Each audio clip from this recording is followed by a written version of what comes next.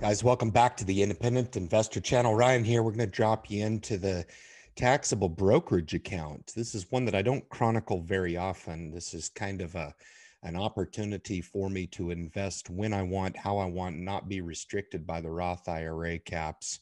I started it, a couple years back anyway. I haven't really been building this account for very long. It is a six-figure account, so one of the three larger accounts that I do own.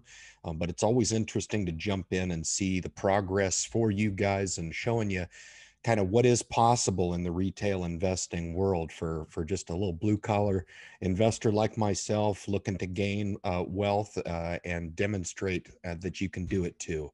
So with that, guys, we'll jump you into the account and conduct the review.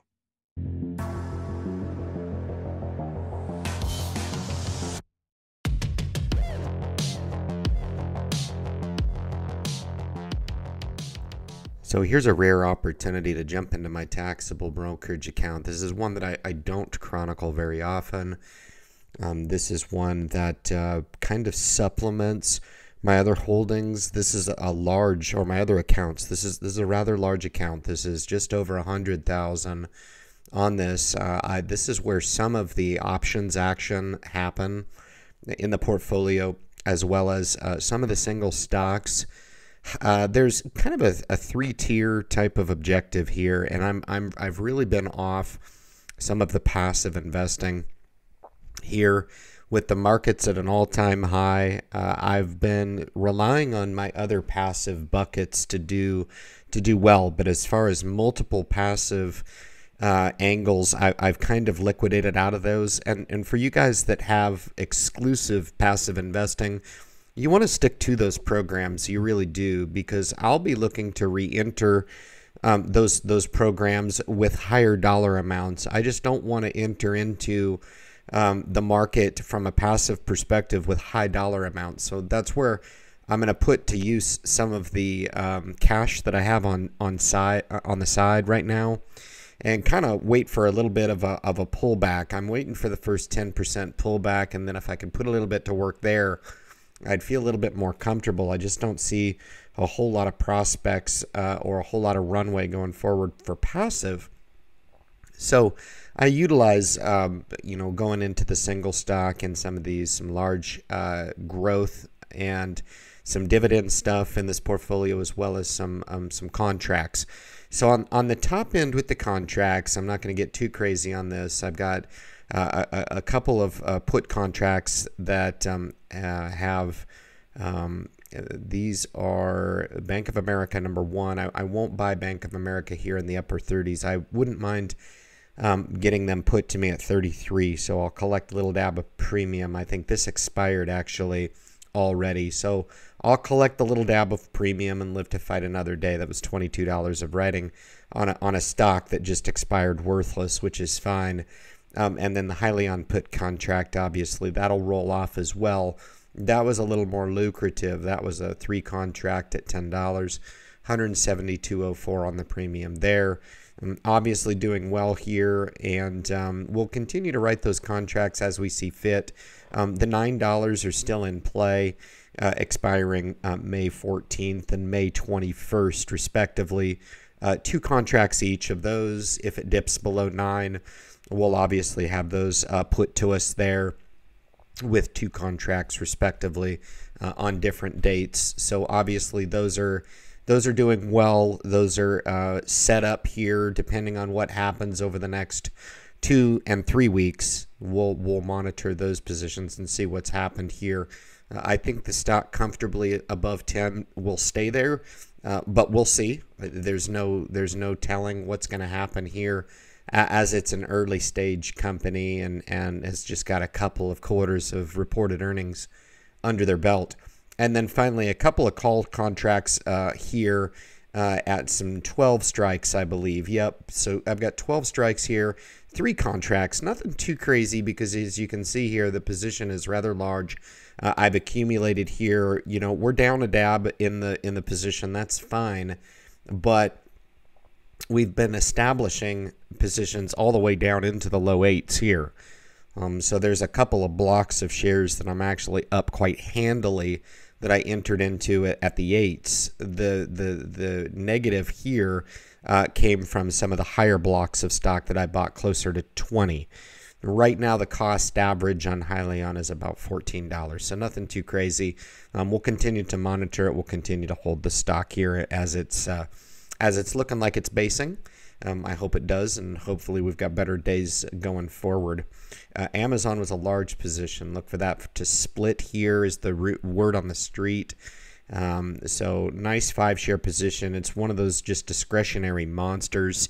It is the absolute best discretionary name on the really on the kind of the big tech. Amazon's kind of a tech company for me because they've got multiple businesses within Amazon. So owning Amazon, you've got exposure to all of their online businesses, their AWO, which I'm really the most excited about. So I needed a good lion's share of exposure to consumer discretionary. So I decided to go with a 5-share position on Amazon and got kind of lucky with the earnings. Now, it did digress from the earnings where some profit taking incurred. That's fine too. We're looking to hold this position long going forward as we continue to enjoy some nice value picking here, as I've got Amazon still undervalued at $3,500 or wherever it sits. Yeah, just shy of $3,500 a share. BlackRock, the best in financials as far as I'm concerned. They manage the government pension program. Last I checked, there was about 6 or 7 trillion assets under management. So just a beast of a financial company here. Pays a nice little dividend, but a 10-share position puts me at about a little over $8,000 on that. So it's rather large. And then we took a liquidation in Duke.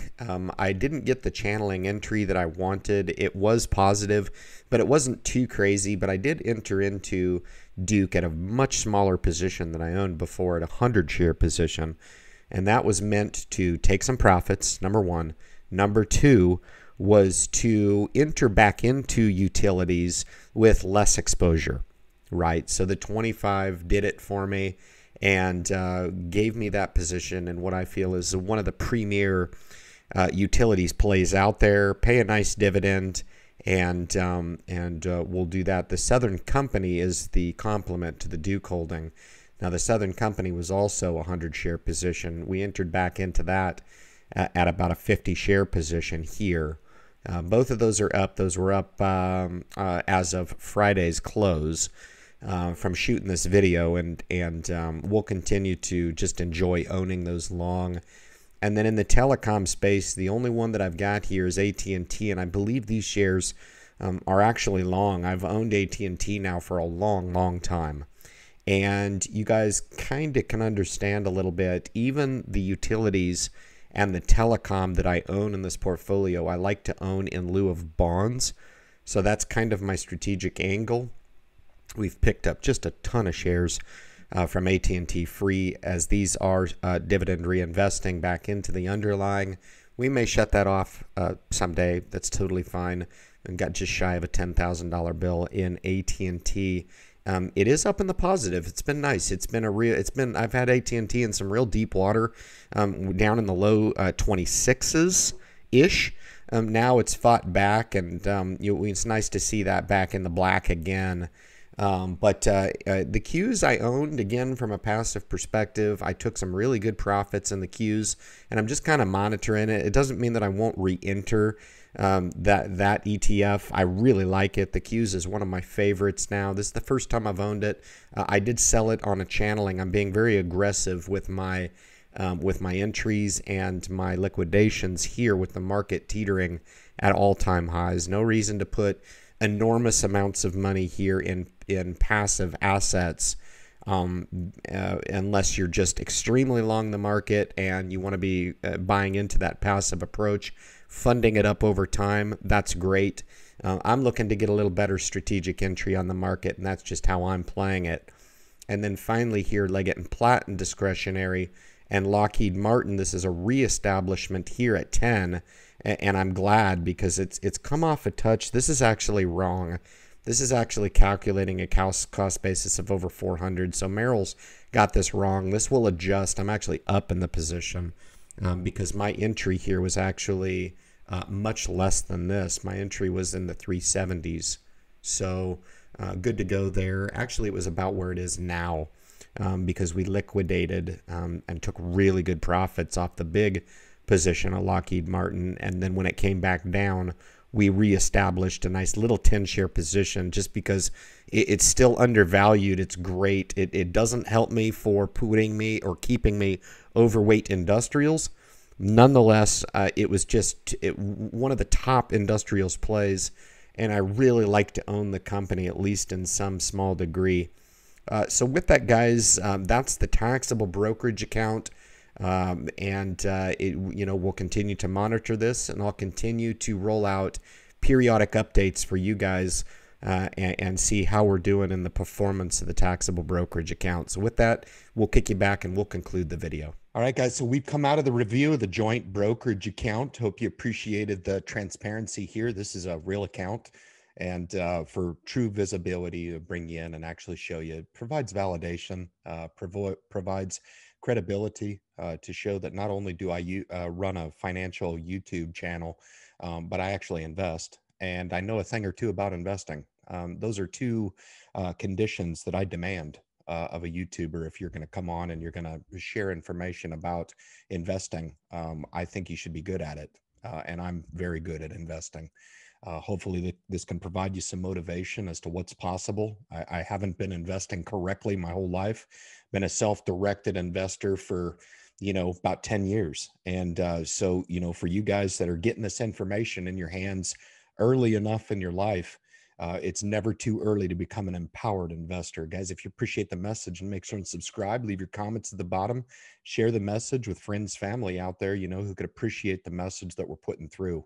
Appreciate you guys stopping by and catching the video, and good luck in your investment future.